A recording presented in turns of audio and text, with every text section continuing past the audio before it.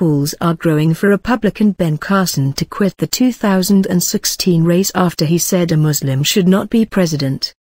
Muslim American groups, among others, have said these views make him unqualified to run himself. Mr. Carson, a Christian, made the comments on Sunday, adding that Islam was inconsistent with the Constitution. Another Republican presidential candidate, Bobby Jindal, said on Monday a Muslim president should swear on a Bible to uphold the Constitution.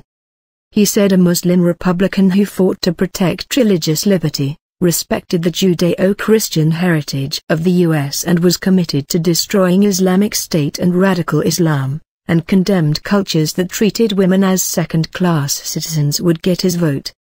But they must place their hand on the Bible and swear to uphold the Constitution, he added. The Republican candidates for president are being asked about their views on Islam since Donald Trump failed last week to correct a supporter who said President Barack Obama was a Muslim. Mr. Trump, the Republican frontrunner, has since said he would have no problem appointing a Muslim to his cabinet. But in an interview with NBC's Meet the Press, Mr. Carson said the president's faith matters if it differs with the values of America. I would not advocate that we put a Muslim in charge of this nation, he said.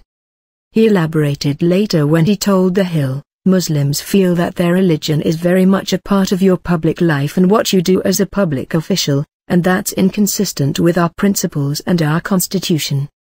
I don't know whether Dr. Carson's words will bolster his position among the base after a somewhat lackluster performance in the Republican debate last week at the Ronald Reagan Library. But what about the feelings of the 3 million Muslims who live in America? How is it going to feel to have a serious political figure, someone who aspires to lead this nation, essentially saying being Muslim is un-American? These people who day in, day out serve their communities, support their families, enrich the lives of fellow citizens and make America the successful melting pot that it is. Democrats immediately denounced his remarks and Muslim groups called on Mr. Carson, a neurosurgeon who is riding high in the polls among Republican voters, to quit the race. To me this really means he is not qualified to be President of the United States, said Ibrahim Hooper, spokesman for the Council on American-Islamic Relations, CAIR. He noted that the U.S. Constitution specifically does not require the president to have a certain religion. Farhanak era of Muslim advocates said the religious bigotry was heard when JFK was hoping to be the first Catholic president. And Haroon Mogul, a leading commentator on Islam, told CNN, I think Carson's comments mean he should get out of the race. One of the latest polls, run by CNN, ORC, shows Mr. Carson has slipped into third place in the Republican race, trailing former Hewlett-Packard chief Gali Forerunner and Mr. Trump, who has consistently remained ahead of the pack. Senior Republicans had said after the 2012 election that if the party did not become more inclusive, it would continue to push away young voters. Should a Muslim be U.S. president? Yes. Hillary Clinton, in a word, yes. Now let's move on, the former Secretary of State said on Twitter.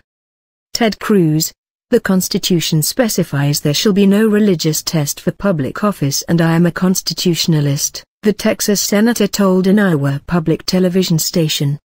Lindsey Graham, I think Dr. Carson needs to apologize, the South Carolina senator told Fox News.